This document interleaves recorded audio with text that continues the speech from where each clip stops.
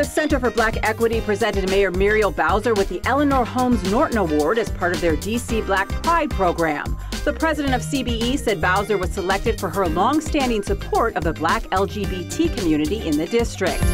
It has been not a difficult decision to be able to speak out across the nation when we see people being discriminated against and let them know this is how it is in Washington. And guess what? We managed to grow and thrive and be a great world-class city and respect everybody and not discriminate against people. And so that is a message that I carry on your behalf.